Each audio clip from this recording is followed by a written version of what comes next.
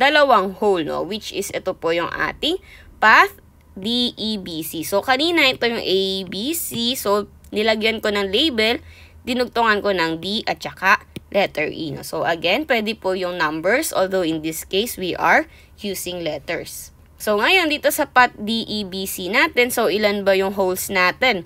Kung ito po yung ating gross area, so, iproproject lang natin, mayroon po tayong dalawang holes. And then, yung hole natin, na-solve na po natin kanina, we have effective diameter of 31 millimeters. And to solve for our net area, it is simply equal to, again, yung gross area po natin, minus doon sa ating area of hole. So, alam na natin yan, no? Yung ating gross area, it is simply equal to this height multiplied doon sa ating thickness of the plate. So, kung ito yung thickness of the plate natin, 20 mm, and this height would be equal to A plus G plus A, which is equal to 40 plus 60 plus 40. So, isulat natin dito.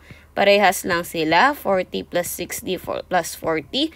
We have again 140 millimeters. And then yung thickness of the plate natin, again siya ay 20 millimeters. So, therefore, yung gross area po natin, parehas pa rin siya na 140 millimeters times 20. So, again, our gross area would be 2,800 millimeters. So, similar lang siya dun sa gross area na na-solve natin. So, going back to our solution, meron na tayong gross area. Ang kailangan naman nating isolve ay yung ating area of holes. So, ngayon, yung area of holes. So, ilan na ba yung holes natin ngayon? So, we are dealing with 1, 2. So, meron na po tayong dalawang butas. So, yung butas natin, para ma-solve natin siya, 1, 2, meron tayong dalawa.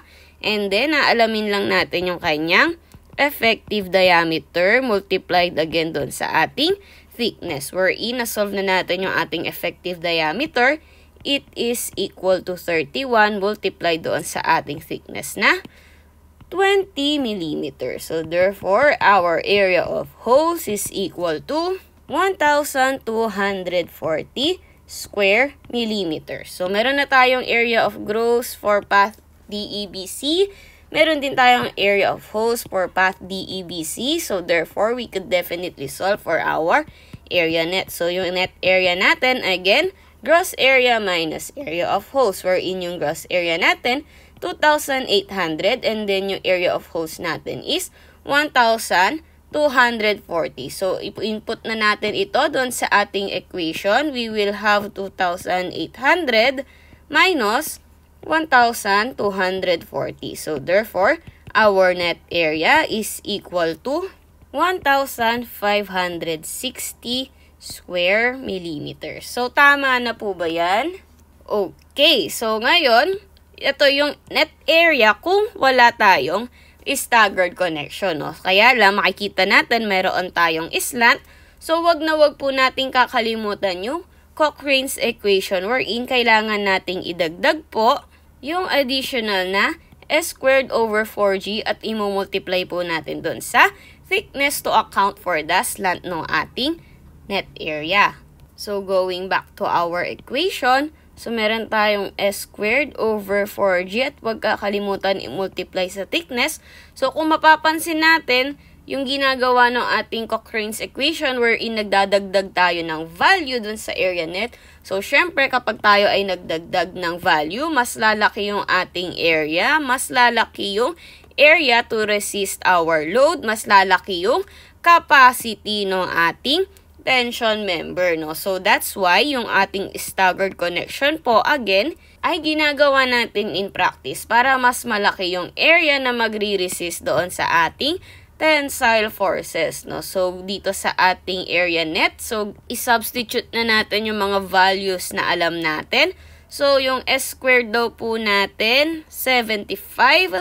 Ang idadagdag natin, 75 squared all over sa 4g. Yung g po natin, this is our gauge, 60.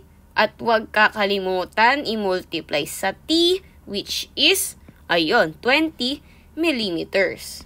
So, therefore, yung net area po natin, kailangan nating idagdag yung Cochrane's equation dahil staggered po tayo and to account for the slant ng ating area. So, therefore, our area net should be 2,028.75 square millimeters. So, kung mapapansin natin, i-compare natin itong area net ni staggered, which is this value, 2,000. I-compare natin siya kay path ABC.